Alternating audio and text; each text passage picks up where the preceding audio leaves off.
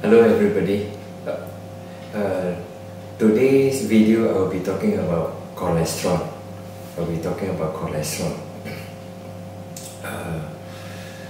For the past 20 over years, we have been grilled in our mind. There are two types of cholesterol. One is the bad cholesterol and one is the good cholesterol.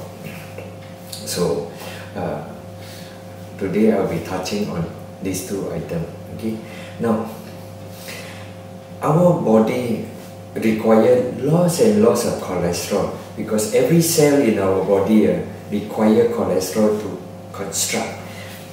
Without cholesterol, there is no way we can live, because the building block of our body is actually cholesterol. Every cell will have a casing of cholesterol around it. Now,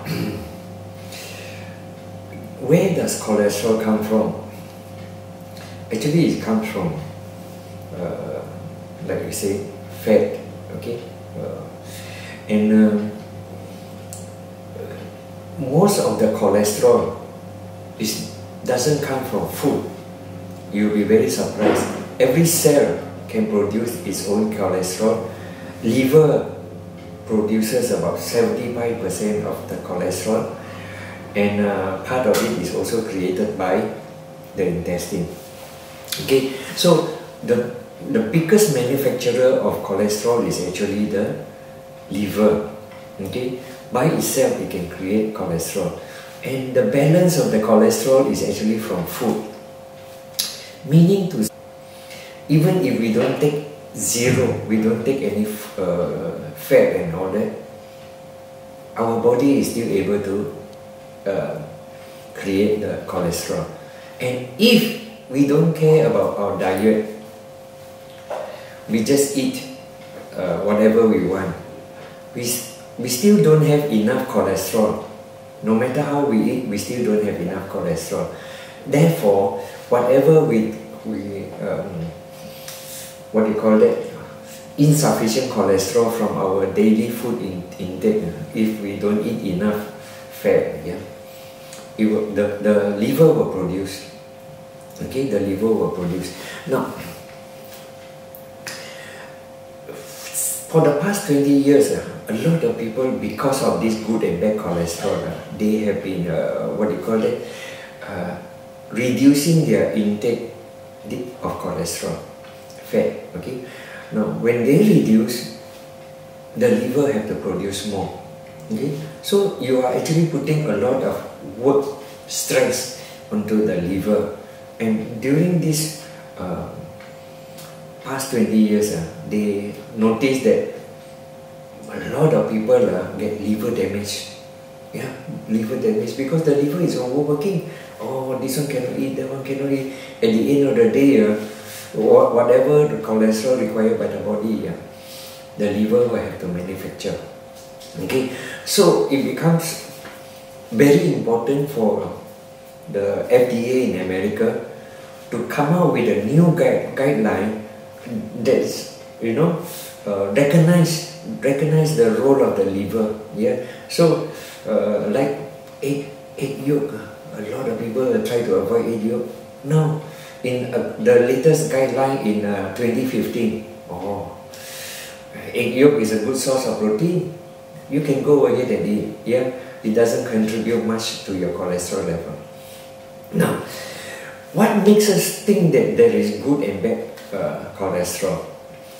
First, we must understand fat is required by the body, but it is not easily transported because fat and water don't mix. Yeah, so our blood is more like water. So there is no way you can transport fat into the bloodstream and circulate it all around the cell.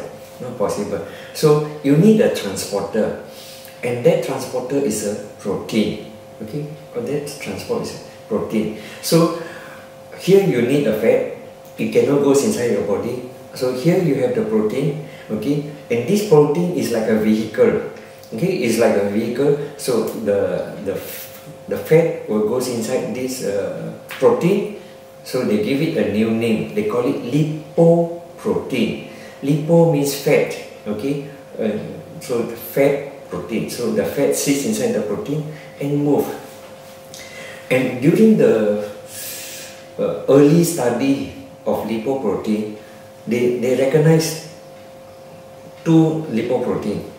One that transport it from the liver to the rest of the body, and they call it low density lipoprotein, LDL, low density. And the thing that brings it back, okay, is called high density lipoprotein. Okay, so in a nutshell, anything that delivers cholesterol into the body must be bad. Anything that brings it back must be good. This is wrong thinking, you know. Why fat had to be, cholesterol had to be transported throughout the body is because it is required. Okay, it's required. So somebody had to do the job of bringing it to the various cells, and of course somebody had to bring it back. Okay, so during the early days, LDL is considered bad and HDL is considered good. Okay, so now after years of study, we notice it's not just LDL and HDL. No, there are so many different types of lipoprotein. Okay, and how do they classify? In a nutshell, if this lipoprotein contains more protein, then they call it HDL. Okay, more protein and less fat. And LDL contains more fat and less protein. So LDL. And in between they have so many other lipoprotein. They have the intermediate density lipoprotein, which is IDL, and they also have the very low density lipoprotein, VLDL. So science keep on finding new type of lipoprotein. Basically, it's just a different percentage of protein being transported around your body. Okay, so it comes out this way. Now, during the good old days when they take your blood, they found that you have a lot of LDL. Okay, they found that you have a lot of LDL in your body. So what they give you a drug, okay, medication that's block the liver from delivering LDL.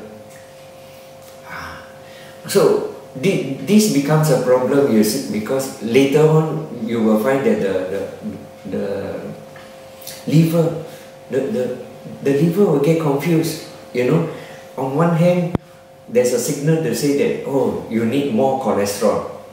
On the other hand, something else is blocking it. Okay, so this is not the right way, right way to solve the problem. The right way to solve the problem is the liver. You look at the liver. The liver is the one that produces, LDL, produce HDL, VLDL, IDL. All this lipoprotein is manufactured by the liver. And why the liver produces this? Because there's a signal to say that, okay, I need so much of this LDL, I need so much of HDL. So instructions come from the brain and then it comes out. But why sometimes the liver didn't produce the type of lipoprotein that is required in the body? That is because the liver is not functioning properly. Yeah, they have some kind of a manufacturing breakdown. We don't know. It's just like any factory. Once you have a manufacturing breakdown, you don't produce the parts that you want. You just produce. So the way to solve high cholesterol in your body, where you have a lot of LDL, is to make sure the liver is functioning properly, your small intestine is functioning properly. Okay, so this is where Shaklee comes in, because Shaklee has the DXL. This DXL is fantastic. It tones your body and keep your liver. Yeah, it tones your liver and keep it functioning properly, so that it doesn't have much manufacturing defect. Okay, you have to do that.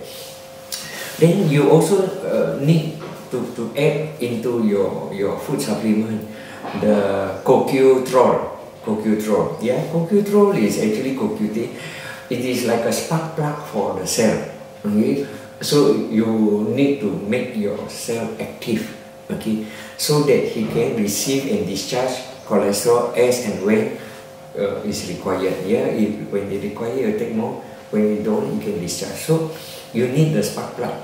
Okay, and that is you can get it from Shaklee CoQ-Trol. Okay, so basically, other than taking this food supplement from Shaklee, HDL you can help by increasing HDL. Okay, by exercising. Very important. That is one sure way of increasing your HDL. Doctors have found that the more you exercise, the more HDL your body produces. Always remember, lipoprotein is also manufactured by your body. It's also manufactured by your body. Okay, other than from food, they can manufacture themselves. And exercising, they found, brings up the level of HDL. So it's very important you have your regular exercise, and remember, cholesterol not from food lah. The new guideline says you can cut down on sugar, cut down on salt, maybe cut down on saturated fat. Okay, but most of the food is still safe for you lah. Happy eating.